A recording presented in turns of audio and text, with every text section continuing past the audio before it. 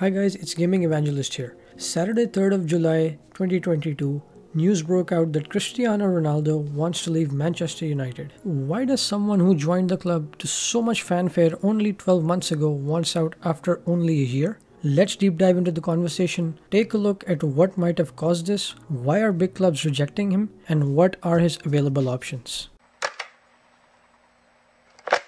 To understand this transfer saga, we need to go back in time a bit. On Tuesday, 31st of August 2021, Manchester United announced that Ronaldo joined Manchester United on a 2-year deal with an option to extend for a further year. Manchester United had just finished second in the 2021 season and brought in several high-profile names to the club. Varane from Real Madrid, Sancho from Borussia Dortmund, and of course Ronaldo from Juventus. The goal was clear: to build on the season before and challenge the throne of Manchester City and Liverpool for the Premier League title, along with making deep runs into the cup competitions and Champions League. Fast forward towards the end of the season, and the 2021-22 season was an absolute disaster for Manchester United. The team lost at home to West Ham in the 3rd round of the League Cup, they lost to Middlesbrough in the 4th round of the FA Cup, exited the Champions League in round of 16 at the hands of Atletico Madrid, and finished 6th in the English Premier League with only 16 wins and a goal difference of 0. This effectively became Manchester United's worst season since the 1989-90 season,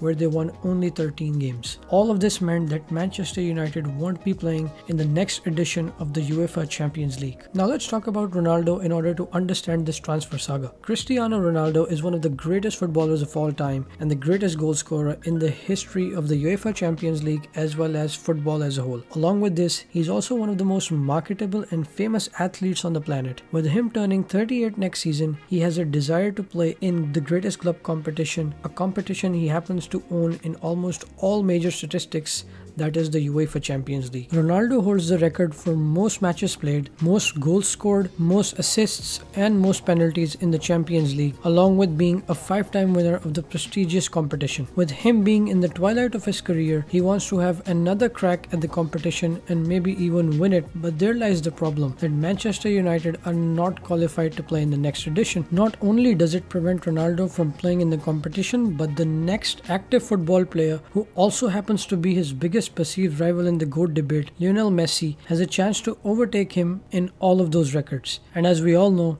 Ronaldo hates to be second best. A draw counts as a loss in his dictionary. He is an extremely motivated individual and has a complete winning mentality. He wants to play and compete in the Champions League, and Manchester United cannot guarantee him that. In addition to playing in the Champions League, he also wants to compete for all the domestic trophies, something again Manchester United cannot offer him because Manchester United are in a rebuild mode right now. One more reason for why he wants to leave is the lack of activity in the transfer market, which is again going to hamper Manchester United's chances of competing for any trophy in the upcoming season. Both Manchester City and Liverpool have strengthened their squads even further, despite already bolstering one of the strongest squads in Europe. Tottenham under Antonio Conte have also addressed all of their weak areas and are in a position to become a strong contender to the throne of Man City and Liverpool. And though Manchester United have since signed players like Christian Eriksen, Lisandro Martinez, and Terrell Milicia, they still need a few more players in order to compete with the likes of the other clubs I just mentioned. Cristiano is soon turning 38 and his desire is to win and compete for as many trophies as possible, something that Manchester United cannot offer as they have hit the reset button. Rebuilds take time, and that's something Cristiano does not have.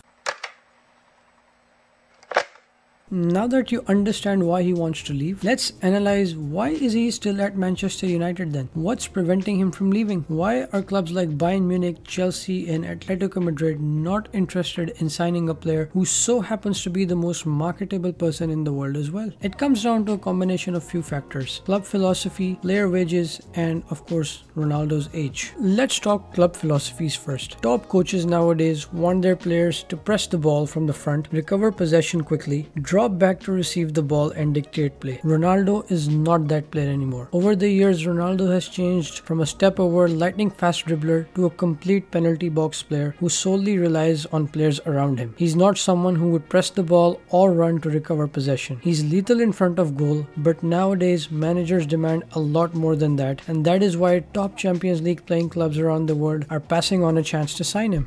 Number 2 is player wages. Ronaldo is one of the highest paid athletes in the world and in football. Even if he takes a significant amount of pay cut, only a handful of clubs around Europe can afford to pay his wages. And like I mentioned, those clubs either have different philosophies or want to invest in younger players, which brings me to my last point, his age. Ronaldo is 37 years old and next February he will be turning 38. As such, none of the top clubs want to invest money in a player who is in the twilight of his career and mainly is just a penalty box player. Teams are building for the future, and that is why players who are yet to hit their prime are being bought for extremely high sums of money around Europe.